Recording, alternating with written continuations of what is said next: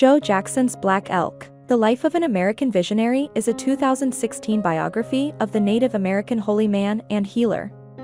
After experiencing a profound spiritual vision as a child, Black Elk went on to be involved in some of the best-known episodes in Western history, including the Battle of Little Bighorn. The story of his early life is already known to many readers through the 1932 book Black Elk Speaks, written by the American poet John Neihardt and based on oral interviews with Black Elk. Jackson draws on Neihart's book for the early chapters of his own, adding broader historical context that was unknown to Neihardt and Black Elk. While Neihart's narrative concludes with Black Elk in his 20s, Jackson extends Black Elk's story to his death at the age of 86. Including his controversial conversion to Roman Catholicism. Jackson frames his narrative with the story of Neihart's visit to Black Elk's reservation, the visit that became Neihart's book, Black Elk Speaks. Drawing on that book, Jackson turns to Black Elk's birth and childhood. Black Elk was born in the Powder River country of Wyoming, as a member of the nomadic Oglala Lakota people. Jackson delves into other sources to paint a picture of tribal life before serious conflict broke out with the United States. Black Elk's father was a medicine man and healer from a long line of holy men. When he was 9, Black Elk was struck down by a severe illness.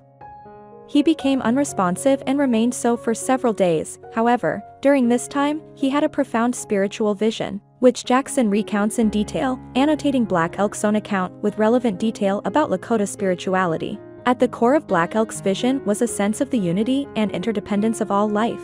I saw that the sacred hoop of my people was one of many hoops that made one circle, wide as daylight and as starlight. And in the center grew one mighty flowering tree to shelter all the children of one mother and one father. And I saw that it was holy. Black Elk did not describe the vision in detail until he was 17, when he related it to a medicine man, Black Road, who was astonished by the breadth and profundity of what Black Elk had experienced. Black Elk became a healer and a spiritual guide among his people. Jackson sets out the pressures that began to mount on the Lakota peoples, including the growth of the white settler population, the arrival of missionaries, and the changes in the U.S. government's approach to Indian affairs. These pressures culminated in the Sioux War and the Battle of Little Bighorn, at which a combined force of Lakota, Cheyenne, and Arapaho fighters defeated a U.S. Army under George Custer. Black Elk was present at the battle, and Jackson describes his experience in lavish detail. Black Elk picked his way farther up the gulch. The boys surrounded those retaining the slightest spark of life, shot them full of arrows, pushed those already in their bodies farther in. Black Elk traveled to Europe with Buffalo Bill's Wild West show, where he was separated from his traveling party and ended up joining another Wild West show. When he returned to the U.S., Black Elk participated in the fighting at Wounded Knee, where as many as 300 Lakota were massacred. Although he arrived after the bulk of the killing was over, Black Elk helped to rescue some of the survivors and was wounded in the hip. Where Neihart's narrative leaves off, Jackson begins to paint a picture of an adaptable figure, who displayed admirable courage and versatility to preserve native religion and spirituality in the face of persecution. Black Elk adapted his experiences in the Wild West show to create shows that were more authentic for Western tourists. He led the revival of the Sun Dance and agreed to speak with Neihardt in order to spread his knowledge of, and vision for, Native American spirituality. Throughout his life, he was guided by a great vision he received as a child and subsequent visions that confirmed what he had seen.